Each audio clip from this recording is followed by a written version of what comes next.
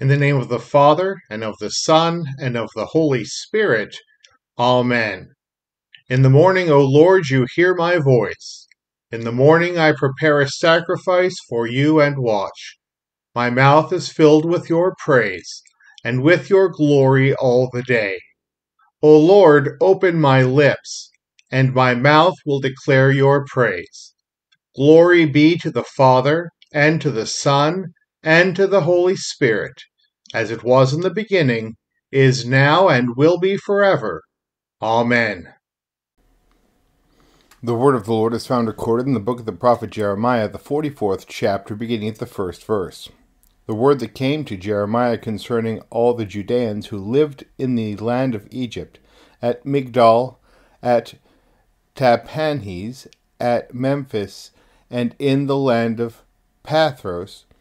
Thus says the Lord of hosts, the God of Israel, you have seen all the disaster that I brought upon Jerusalem and upon all the cities of Judah.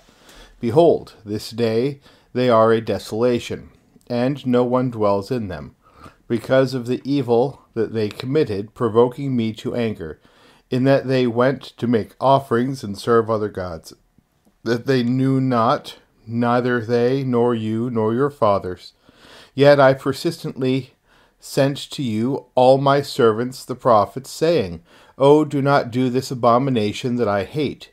But they did not listen or incline their ear to turn from their evil and make no offerings to other gods. Therefore my wrath and my anger were poured out and kindled in the cities of Judah and in the streets of Jerusalem, and they became a waste and a desolation, as at this day. And now thus says the Lord God of hosts, the God of Israel, why do you commit this great evil against yourselves, to cut off from you man and woman, infant and child, from the midst of Judah, leaving you no remnant? Why do you provoke me to anger with the works of your hands, making offerings to other gods in the land of Egypt, where you have come to live, so that you may be cut off and become a curse and a taunt among all the nations of the earth? Have you forgotten the evil of your fathers, the evil of the kings of Judah, the evil of their wives, your own evil, and the evil of your wives, which they committed in the land of Judah and in the streets of Jerusalem? They have not humbled themselves even to this day, nor have they feared, nor walked in my law and my statutes that I set before you and before your fathers. Therefore, thus says the Lord of hosts, the God of Israel, Behold, I will set my face against you for harm, to cut off all Judah. I will take the remnant of Judah who have set their faces to come to the land of Egypt to live, and they shall all be consumed. In the land of Egypt they shall fall by the sword, and by famine they shall be consumed.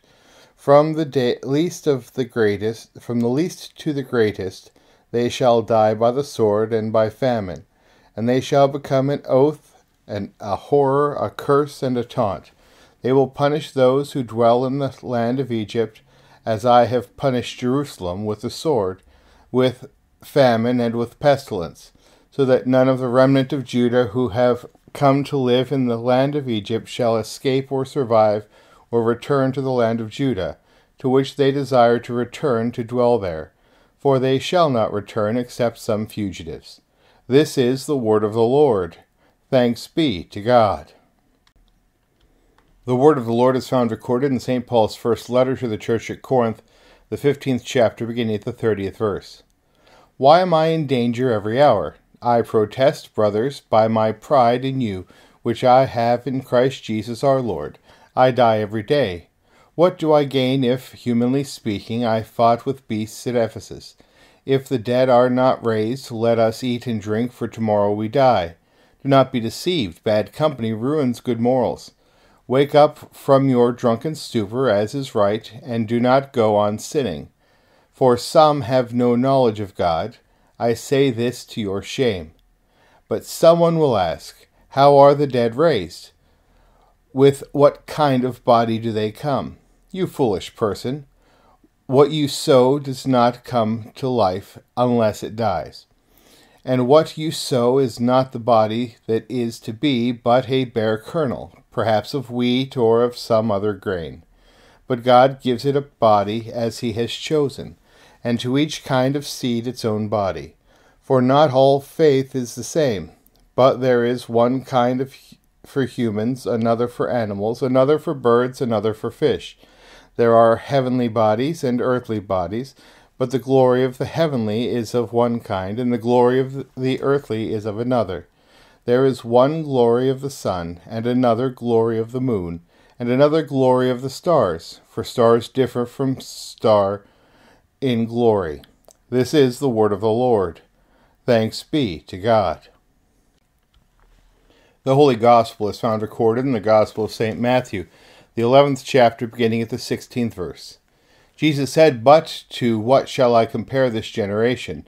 It is like children sitting in the marketplaces and calling to their playmates, 'We played the flute for you, and you did not dance. We sang a dirge, and you did not mourn.' For John came neither eating nor drinking, and they say, 'He has a demon.' The Son of Man came eating and drinking, and they say, 'Look at him, a glutton and a drunkard, a friend of tax collectors and sinners.' Yet wisdom is justified by her deeds." Then he began to denounce the cities where most of his mighty works had been done, because they did not repent. "Woe to you, Chorazin! Woe to you, Bethsaida! For if the mighty works done in you had been done in Tyre and Sidon, they would have repented long ago in sackcloth and ashes.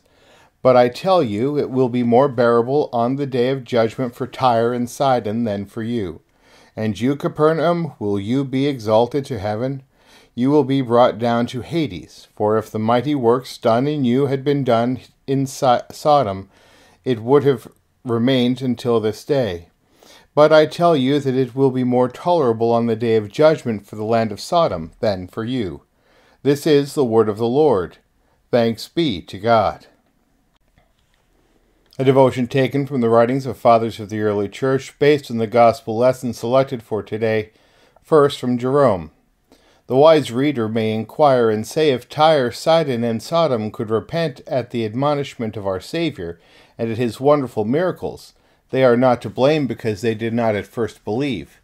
But the fault of silence rests in the one who did not want to preach even to those who were likely to repent. To this charge the response is clear and easy. We do not fathom the decision of God. We do not know the secrets of his singular act of dispensation. Chorazin and Bethsaida were condemned because they did not want to believe in our Lord, even when he was with them in person. Meanwhile, Tyre and Sidon were pardoned because they believed the apostles. So do not try to fathom the precise time or place when you may expect the salvation of the believers. It was unexpectedly in Capernaum, a very beautiful town, that unbelieving Jerusalem was condemned. To this city there was an ironic reply in Ezekiel: "Sodom has been vindicated on account of you."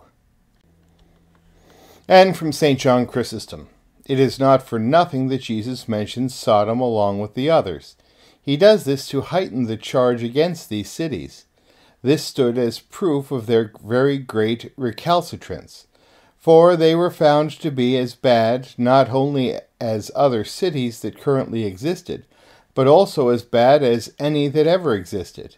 Thus, elsewhere, Jesus also makes incriminating comparisons, censuring them by the Ninevites and the Queen of the South. In those cases, however, the comparison was with those who did seek to do right, and in these cases with those who had grossly ignored God's coming. Ezekiel anticipated this intensity of expression when he condemned Jerusalem. "You have justified your sisters in all your sins." These were cities where Jesus was prone to linger as a favored place. And not even at this does he hold back his speech. He makes their dread even more intense by saying that they would suffer things more grievous than Sodom and Tyre. Jesus alarmed them when he used every possible means to reclaim them to repentance. We confess together our common and saving faith with the Apostles' Creed. I believe in God the Father Almighty, maker of heaven and earth, and in Jesus Christ, his only Son, our Lord, who was conceived by the Holy Spirit, born of the Virgin Mary, suffered under Pontius Pilate, was crucified, died, and was buried. He descended into hell. The third day he rose again from the dead. He ascended into heaven, and sits at the right hand of God the Father Almighty. From thence he will come to judge the living and the dead. I believe in the Holy Spirit, the holy Christian Church, the communion of saints, the forgiveness of sins, the resurrection of the body, and the life everlasting. Amen. Lord, remember us in your kingdom and teach us to pray. Our Father, who art in heaven, hallowed be thy name. Thy kingdom come, thy will be done, on earth as it is in heaven. Give us this day our daily bread, and forgive us our trespasses, as we forgive those who trespass against us. And lead us not into temptation, but deliver us from evil. For thine is the kingdom, and the power, and the glory, forever and ever. Amen. Almighty God, merciful Father, who created and completed all things, on this day when the work of our calling begins anew, we implore you to create its beginning, direct its continuance, and bless its end, that our doings may be preserved from sin, our life sanctified, and our work this day be well-pleasing to you, through Jesus Christ our Lord. Amen. I thank you, my heavenly Father, through Jesus Christ your dear Son, that you have kept me this night from all harm and danger, and I pray that you would keep me this day also from sin and every evil, that all my doings and life may please you. For into your hands I commend myself, my body and soul and all things. Let your holy angel be with me, that the evil foe may have no power over me. Amen. Let us bless the Lord. Thanks be to God.